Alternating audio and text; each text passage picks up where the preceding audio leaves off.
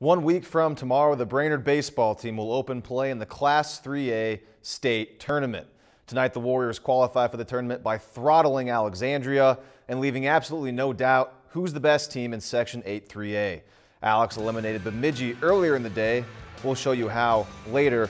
But first, we go to the second inning. Alexandria up 1-0 actually. Brainerd with a man on third. Logan Madsen hits the grounder to the hot corner. Taylor Strife will trot home and score. It's now tied at 1. Same inning, bases now jacked with Warriors 1 out. Torrey Miller grounds a short slowly.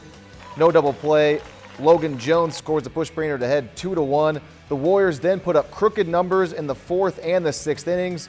13-4 is the final from St. Cloud. Lowell Searcy, career win number 706.